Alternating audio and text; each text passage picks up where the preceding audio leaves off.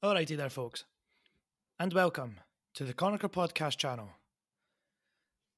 This is not a continuation of the Three Kingdoms period, but in fact, it is a special episode about the Mid-Autumn Festival. So like I said, for this week, we move away from the Three Kingdoms period, and we're going to dive into the Mid-Autumn Festival that took place earlier this week. It is always on the 15th day of the 8th lunar month. The reason being that the moon shines the brightest on this particular day, among other things.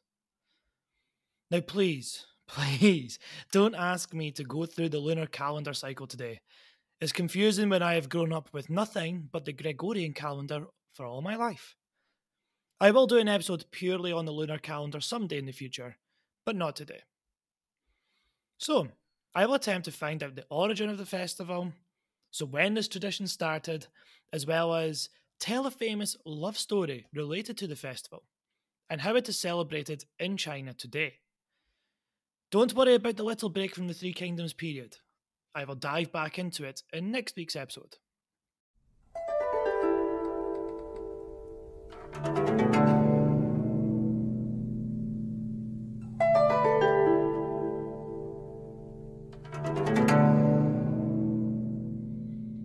So the question I have is this: when did the Mid-Autumn Festival begin?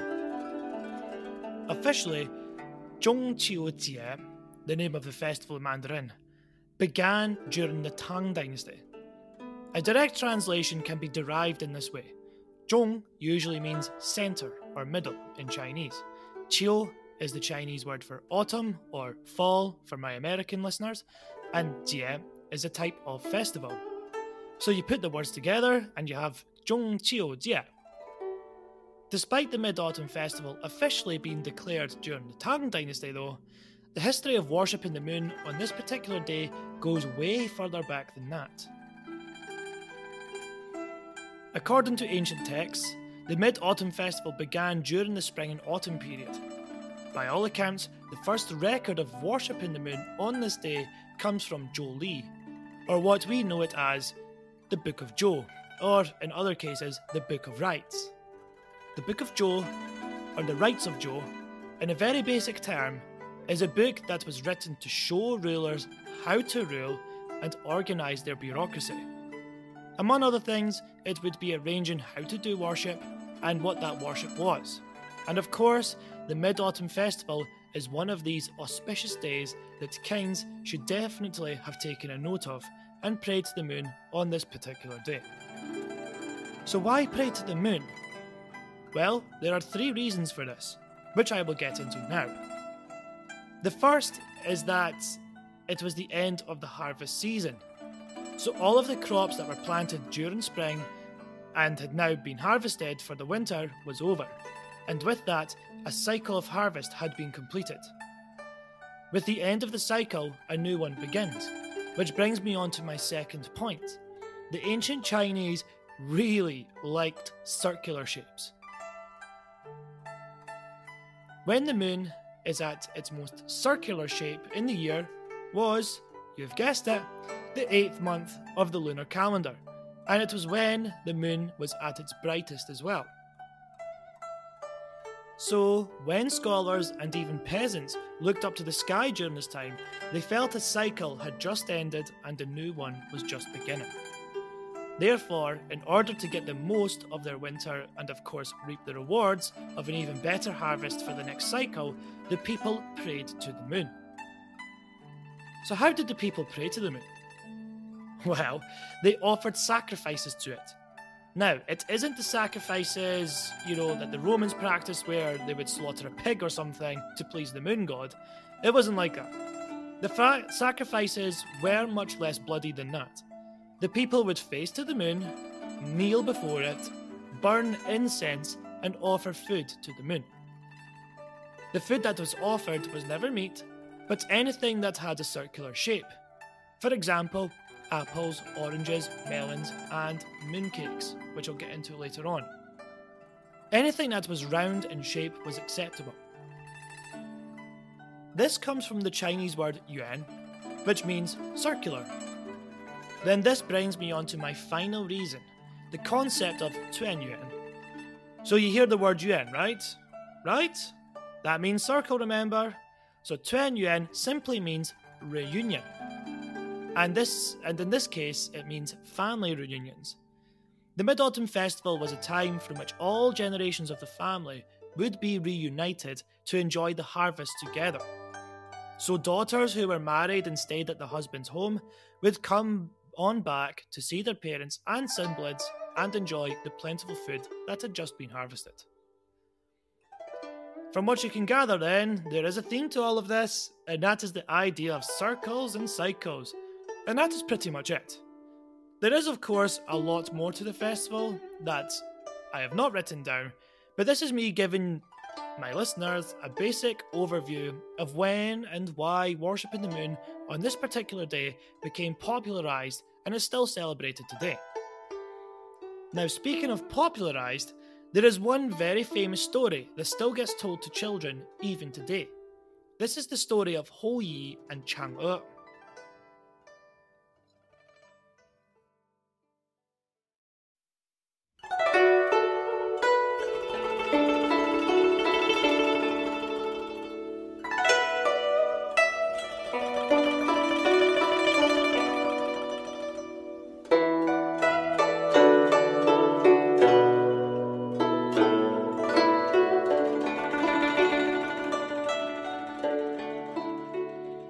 A long time ago, in ancient times, there were 10 suns in the sky at the same time.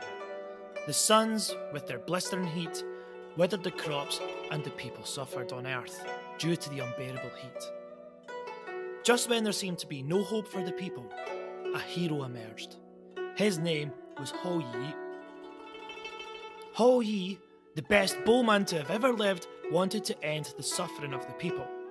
So he climbed to the top of the Kunlun Mountains, and with his super strength, drew the bow of heaven. He took aim, and fired his bow into the sky. A few moments later, one of the suns exploded for all to see. Hou Yi, drawing his bow again, shot down the second sun.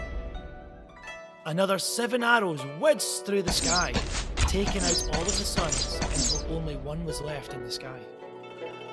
Finally, after much suffering, the people could live their lives without fear of being burned by the heat of the suns. Hou Yi, therefore, was so respected and loved by the people, and this is when he met his wife, Chang'e. Showing his love for the people, Hou Yi taught the boys and the men how to hunt, and how to survive in the new world that he helped to create. His wife, being kind and fair, helped the women on how to collect crops and to sew silk. Many people far and wide travelled to see the amazing couple and learn from them.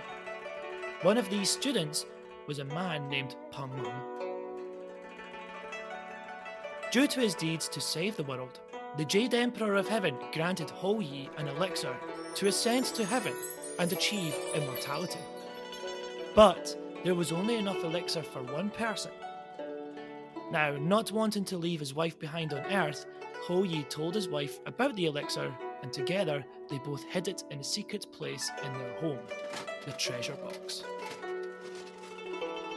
As Chang'e was hiding the elixir though, she was being watched by Peng Meng, who wanted to steal the immortal medicine for himself. 3 days had passed by, and Hou Yi led his disciples to go out hunting.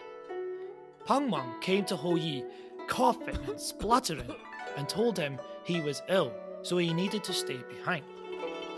Of course, this was a lie. Soon after Hou Yi led the crowd to leave, Peng Meng, sword in hand, burst into the inner house and demanded Chang'e to hand over the elixir. Knowing that she could not resist Peng Meng, Chang'e made a prompt decision at the critical moment. Turning around, she opened the treasure box, took out the elixir and swallowed it in one gulp. As soon as she swallowed the elixir, Chang'e's body immediately began to float off the ground, and then she rushed out of the window and flew high into the sky. Knowing she couldn't see her husband again, Chang'e flew to the nearest moon she could find, so she could at least be close to him. Later in the evening, Hou Yi returned home to find the maids crying about what had happened while he was away. Infuriated, Hou Yi drew his sword and cut Peng Wang to pieces. Overwhelmed with grief, Hou Yi looked up into the night sky and called his beloved wife's name. To his surprise, he found that the moon was especially bright on this day, and there was a swaying figure just like Chang'e. He ran to the moon, but as he ran 3 paces, the moon took 3 steps back. He then took 3 steps back, and the moon came forward 3 paces. And no matter what, he could not catch up with the moon. Feeling helpless and missing his wife, Hou Yi sent someone to Chang'e's favourite garden. There, they put on the incense table her favourite honey, her favourite food, her favourite fresh fruit, and offer sacrifices to the moon in the form of incense. After they hearing the news of Chang'e's becoming immortal, the people set up incense tables under the moon, one after another, to pray for good luck and peace. Since then, the custom of the Mid-Autumn Festival in the world spread.